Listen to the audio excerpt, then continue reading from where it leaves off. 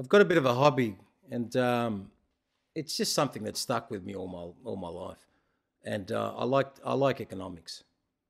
Um, I guess because we're in a capitalist system, it's good to see where the money's going, and it served me well because when you can trace the money, you can see who's doing what and why they're doing it. 2015, a lot of people are stating is going to be maybe a bit of a boom for the United States. And although the American dollar, the greenback, is increasing in value, which does help them because their purchasing power goes through the roof and they're able to access more and more plastic crap from China. And in turn, if China's busy, then they buy resources from all the resource wealthy nations like Canada, Brazil, Chile, Australia. I believe that 2015 is going to see a focus, although we've had the whole Ebola issue in Western Africa, it's going to focus on Africa. I believe the elites in 2015 are going to set down the parameters, the protocols, in order to get in there, organise their own puppet regime, which they have been doing for the last 30, 40, 50 years, especially nations like Britain have taken ridiculous advantage of the Africans over the last 50 years, and other nations through the slave trade, which is just disgusting, hundreds of years before that. Africa is just one big peach ready for everybody to take a bite out of. And of course it's lacking peace, and it needs good governments. And once all these things are integrated, because we've already seen China go there in droves, and they've built roads and schools and hospitals and airports. They've done almost anything. A lot of the toilets in a lot of especially the countries like Nigeria and Sierra Leone, if you go there and the toilets, when you go to the toilets, you'll see that the toilets have actually got Mandarin writing. The male and female is written in Mandarin and English.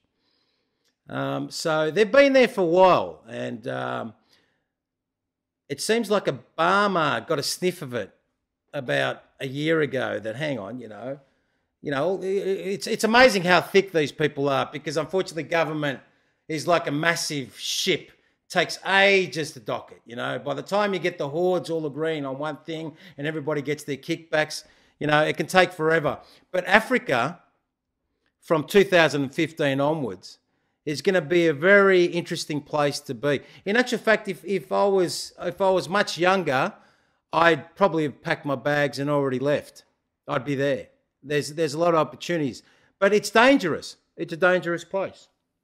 It's a dangerous place. And what we've seen now with the Ebola is, what people got to realise is, now that this whole thing of Ebola, yes, a lot of people say it's CIA creation, okay, which most likely, what isn't these days.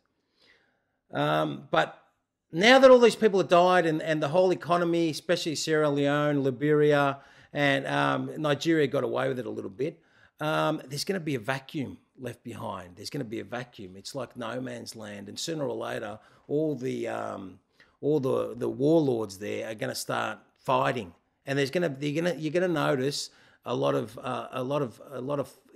battles. There's already a lot of fighting concerning groups that are affiliated with Al Qaeda, another CIA-based thing, Muslim-based belief-based groups, and there's going to be a lot of room to move there. And just watch a lot of the developed countries, the French, the Germans, the English, the Americans, the Chinese, even the Russians. They're going to move in there big time, because everybody's going to be able to make some serious money.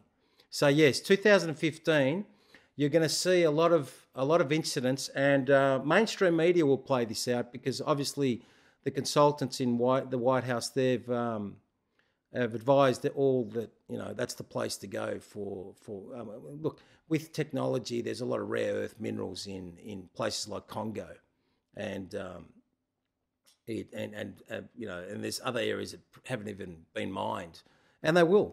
They'll mine, and they'll put their puppet regimes in place, and it'll be a place where a lot of people can make a lot of money. Yeah, I know. I'm saddened by it, because normally what happens is the poor never get anything out of it. If anything, they get poorer. But that's the 2015 prediction from me. Okay.